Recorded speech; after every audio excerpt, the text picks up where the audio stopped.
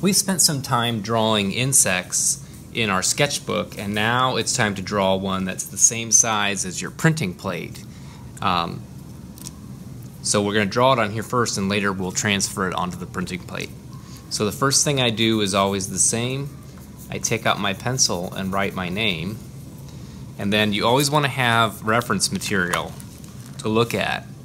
So I'm going to go ahead and try to draw this beetle on the front. So I can turn this paper this way, and you want to make sure that if you have an insect that there are 3 segments, right? We have the head,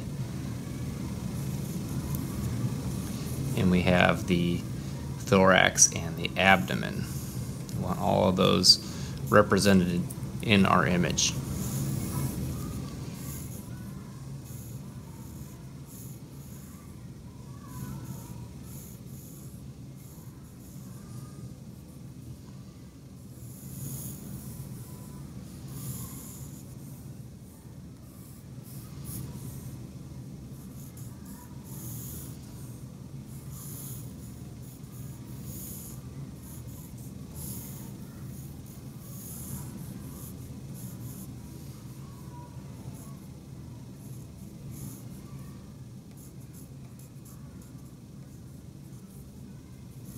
And insects also have 6 legs, so be careful if you find one that's got 8 legs. That is not an insect.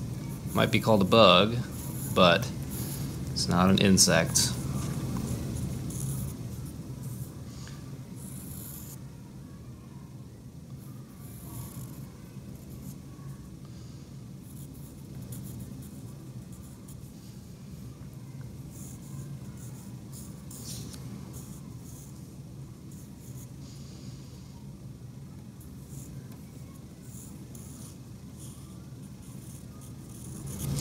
And now it's ready to transfer onto my printing plate.